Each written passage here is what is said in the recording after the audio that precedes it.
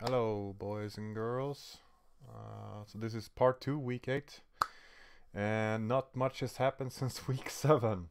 So I don't have very much to say this week. I was hoping that much more would have happened. She just kind of, she just walks when we're out, and she doesn't run anymore at all, which is a good thing. She's taking it easy, and yeah, like this picture right here, that's what I see basically all day when we're not outside. So she's taking it easy. She's lying around. She's just chilling like all day, and I just keep rubbing her belly.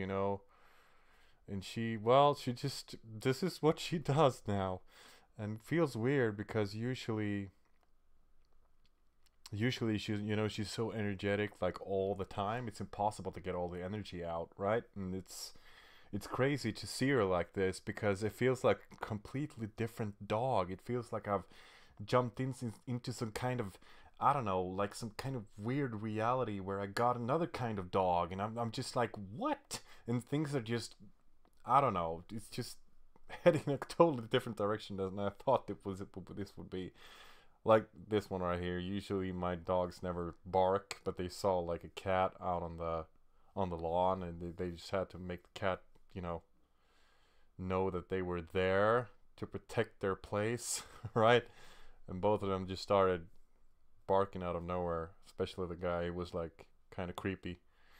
Anyway, so it was behaving really creepy. Yeah, usually he'd never done that before. So he just had to.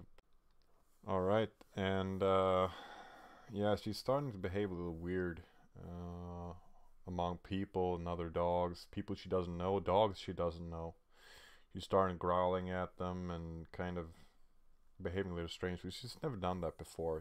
She's always been kind of a happy, playful dog, and she always interested in other people and other dogs. She's always been very forward and very. But I've read that apparently the last 2 weeks, like 8 and 9, you should keep them away from other dogs that she doesn't know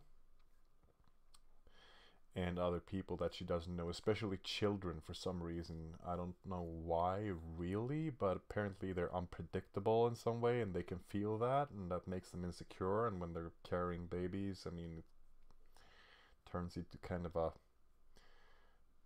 bad thing for them, I guess. I don't know.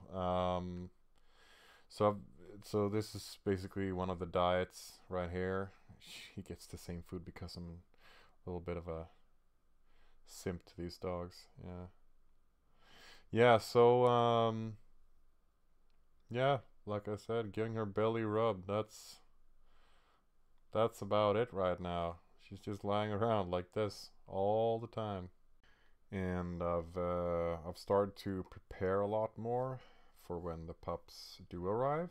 Um, I've got the old kitchen scale, put new batteries in it, and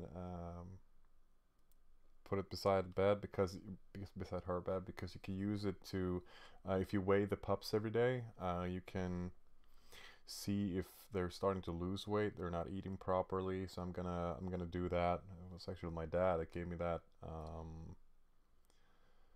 tip to weigh the pups every day and keep the schedule on every pup.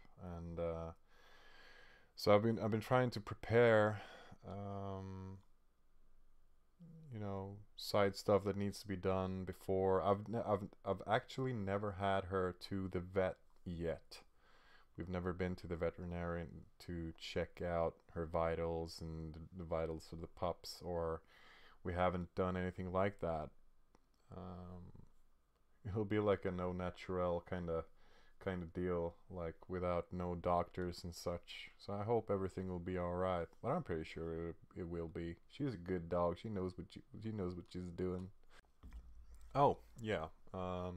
Right. One more thing.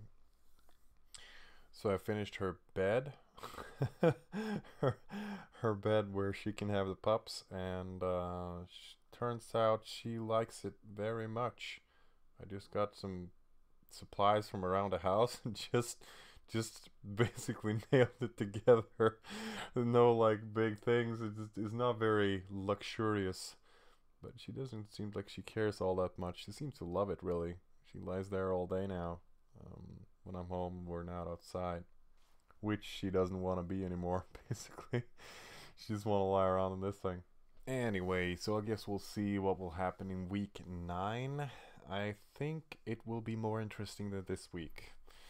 Don't have much content this week, but thank you for watching, and yeah, I'll see you later. Bye.